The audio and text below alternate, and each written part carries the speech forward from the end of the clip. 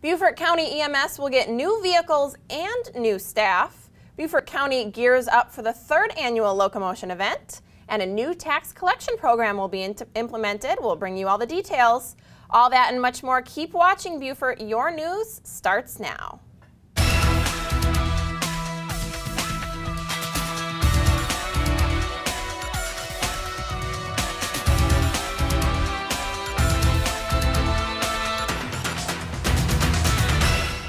Thanks for joining us for the Beaufort News. I'm Jessa Jeremiah, and here are your local headlines. As some of the ambulances begin to age past their prime, Beaufort County Emergency Medical Services will soon be replacing them. Furthermore, County Council just approved the purchase of 2 additional ambulances that will be purchased later this year. The Council also approved the hiring of more staff to help with these new vehicles. The ambulances are set to be put into service in the coming weeks. The 12-week training schedule is just around the corner, beginning on July 8th for the 3rd annual locomotion event. This 3-day, 30-mile run-walk is to raise money and awareness for breast cancer. It combines 3 different 10-mile courses for participants to walk or run through different parts of the Lowcountry. This year's event takes place from September 26th through September 29th.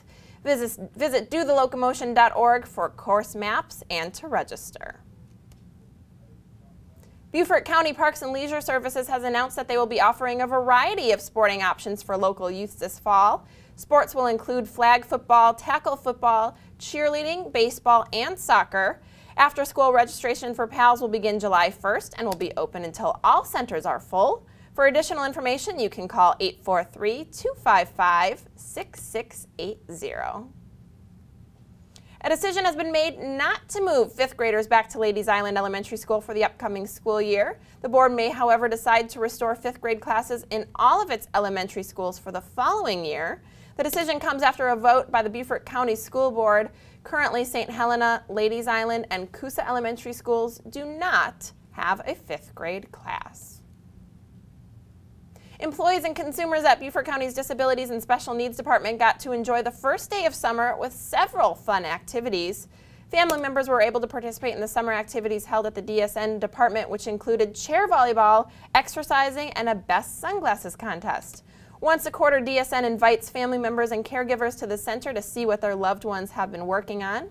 This day is just one example of how DSN is dedicated to empowering the individuals they serve to reach their maximum potential.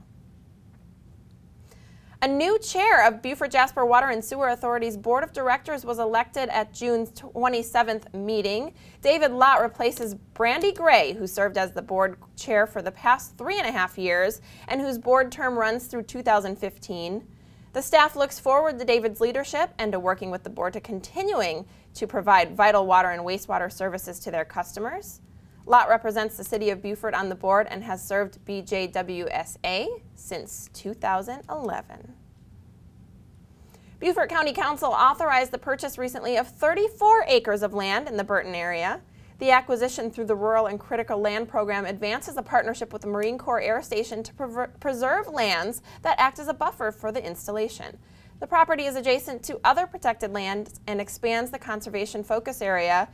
The properties are owned by members of the Pulaski family who use the land for cattle farming. The cost of the land is valued at $206,000. In an effort to collect delinquent taxes more efficiently, the Beaufort County Treasurer's Office will be implementing a new tax collection program this fall.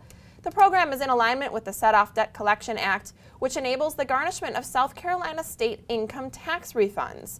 The program may be expanded in the future, but the Treasurer's Office will begin with delinquent mobile homes. Affected taxpayers will be notified by mail in July. And here's what's happening around the state. A Myrtle Beach resort is working to reopen one of its 3 towers after a fire broke out recently. The fire that began in the electrical room of a Crown Reef forced guests to evacuate the 180-room tower and move to nearby hotels. Thursday's fire struck just as the resort heads into the July 4th holiday period, but the hotel hopes to reopen as early as next week.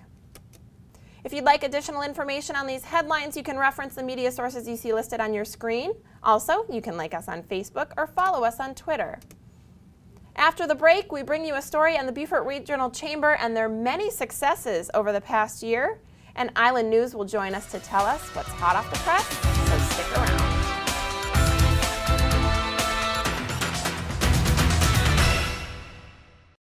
Lowcountry Real Estate is located in historic downtown Beaufort, home to one of the most attractive real estate markets in America. We've been providing high-quality service to our community for the past 24 years. Whether you're interested in buying or selling residential, resort, or commercial investment property, our professional sales staff can help you with your real estate needs. Please visit lowcountryrealestate.com for details on all available properties in Beaufort and come see how the Lowcountry becomes you.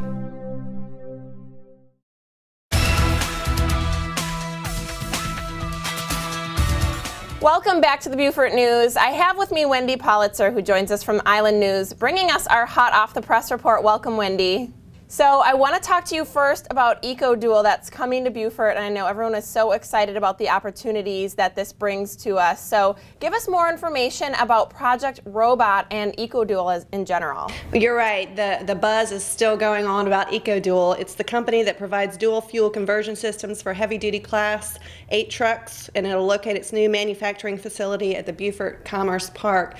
And recently, the company announced its new president and CEO, Mike Donahue. Mike is the former vice president of Chrysler and former executive VP at Tesla, which is the company that was responsible for introducing the first highway-capable electric car, the Tesla Roadster. He is also the former COO of Bright Automotive, which designed and produced a plug-in hybrid electric car. So he is very familiar with vehicle technology and this new dual fuel conversion system.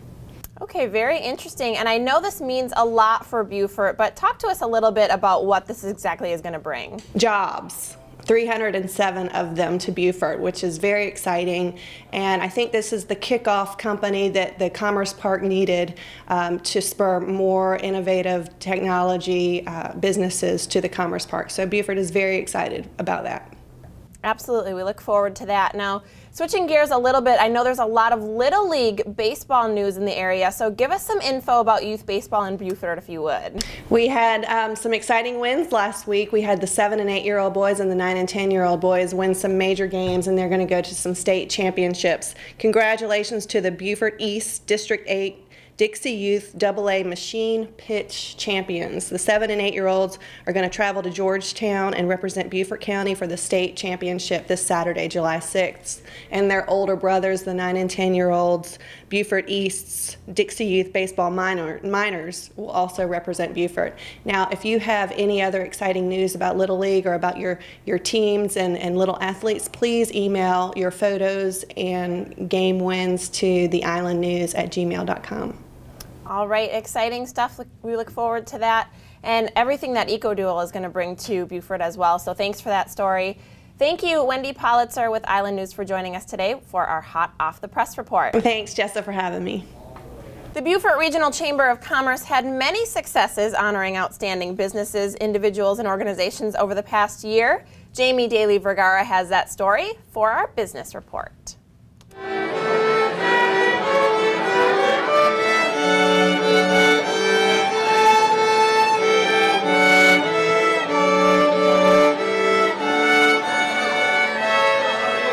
The Beaufort Regional Chamber of Commerce rolled out the plum carpet for guests at the 2013 Civitas Awards and annual meeting. South Carolina is primed and ready for some big economic development announcements.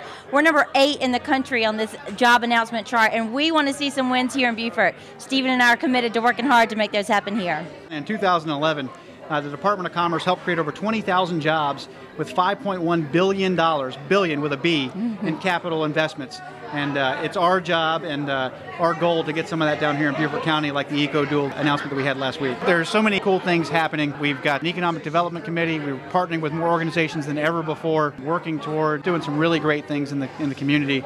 The chamber is just getting started. We also support the governor's budget, where she committed millions of dollars to the South Carolina Department of Commerce's closing fund. And what we really want to see is her down here breaking ground in Beaufort. Hi, I'm Nikki Haley, and I am so sorry I can't be with you at the Beaufort County Chamber of Commerce's annual dinner, but I hear that y'all are going to be recognizing some real rock stars in our state, and I want to thank all of you for the involvement you have in your community and the involvement you have in the state. Everybody should be a member of the Chamber of Commerce, because everybody in our region has economic interest, whether it's tourism, whether it's military, whether it's small business advocacy, whether it's economic development. everybody stands to benefit from the work that we do at the Chamber of Commerce. Economic development, economic interest raises all ships, whether it's the nonprofit community, the school district. It puts food on our tables. So everybody, whether you're an individual, a small business, or a large government organization, you should be a member of this Chamber of Commerce. Anybody that does business in the Beaufort region or wants to do business in the Beaufort region should be a member of our Chamber of Commerce. Throughout the evening, the Chamber celebrated their successes throughout the year and honored and recognized outstanding businesses, individuals, and organizations who help make this community a better place to live and work. The South Carolina film bill passed, as most people know by now, and we're already getting a lot of inquiries about Beaufort and what Beaufort has to offer, and it's just a matter of time before they'll be here. One of the highlights of the evening was the Lifetime of Leadership Award, where Richard Gray Sr., the owner and founder of Grayco, was honored for his service in the community. We were really proud tonight, Malcolm and I, to be sponsors of the Lifetime of Leadership. We think it's a marvelous way to honor those people in our community. For the Beaufort Business Report, I'm Jaime Dailey-Vergara. Coming up, we have the founder of Beaufort's newest nonprofit here to tell us why they're making news. And good news for Beaufort's production students. We'll have that story after the break.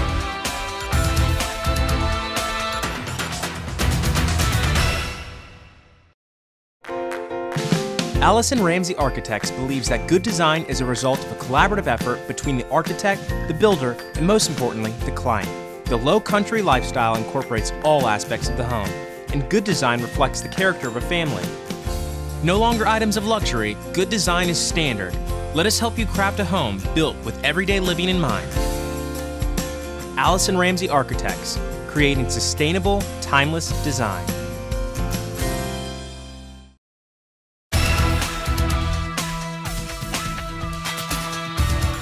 Welcome back to the Beaufort News. Joining us now is Justine Crowell, who is the founder and president of Operation Saving Jake, which is Beaufort's newest founded nonprofit. So, such a great story, Justine. First of all, talk to us about Operation Saving Jake and what your organization is all about.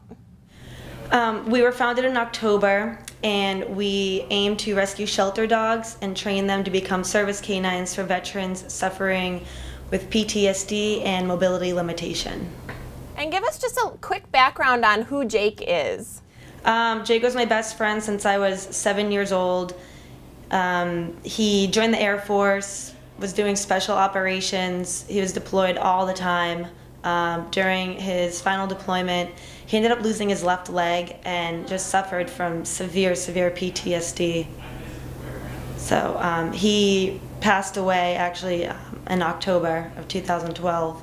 And after he passed, we decided to found this nonprofit in hopes to help other veterans that are in similar situations that he was in. And that's such a moving story. Now, talk to us a little bit about your process for how veterans are chosen for your program. So tell us about that if you would. They can contact us, and then we just need to make sure that they have the proper documentation saying that they are disabled, they do have PTSD or mobility limitations. There's a lot of people out there who just want to make their pets into service dogs so they can bring them everywhere. So we really need to make sure that they do qualify for this program. And what about dogs? How are the dogs chosen for your program? They need to be rescued from a shelter. We work a lot with Jasper Animal Rescue Mission in Ridgeland, but we also look elsewhere. They need to go through an extensive temperament test because you just can't take any dog and expect it to become a suitable service dog. So after the extensive temperament testing, they then enter into their training. They go through 18 weeks of basic obedience training. They get Canine Good Citizenship certified. Then we actually take them to get therapy dog tested. Then if they can pass those two, they enter into their service training program. Okay, well, what a great organization and such a good story. Tell us really quick how we can contact you. We have a website. It's savingjake.org. You can also find us on Facebook, facebook.com/Operation Saving Jake. We have a office phone, which is 843-808-JAKE-5253. All right, such a great story and what a great organization. Thank you so much for your report. Thank you. Joining us now is Emily Folk, who joins us from the Film and TV Production class with TCL. Now, Emily, we've got some questions about this exciting new course coming up, but first tell us just a little bit about what you do. Sure. I'm a freelance producer. I've worked on productions from anyone with from National Geographic to American Movie Classics to NBC News to Fox News. I've really had quite a bit of experience in the film and television world, and now live in the Beaufort area. So an extensive background in this field. Now, I know Making News is this exciting course that's offered soon, so talk to us about that.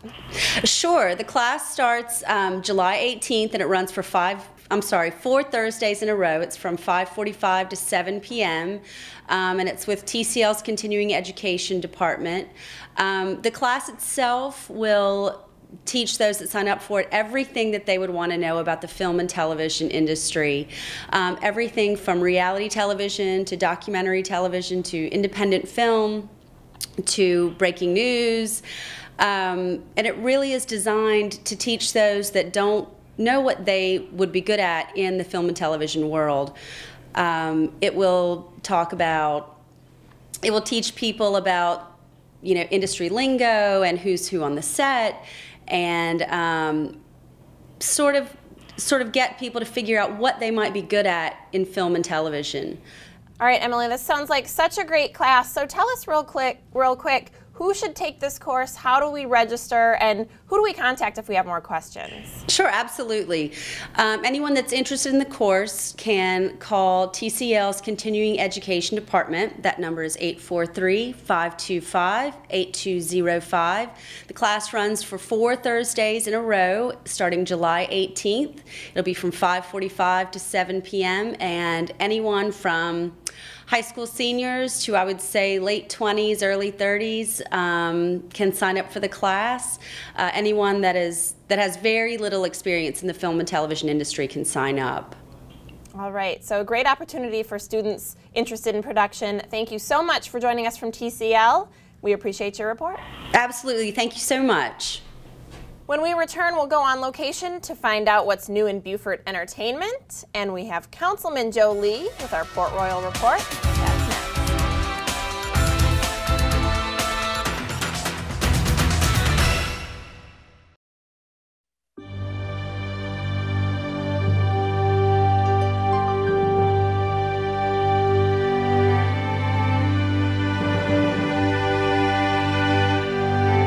Is it time to purchase for the one-of-a-kind person in your life? Over 60 years of service distinguishes Modern Jewelers as one of South Carolina's preeminent jewelry stores. We're proud to have been voted Beaufort's #1 jewelry store 10 years in a row. Come visit us at 807 Bay Street.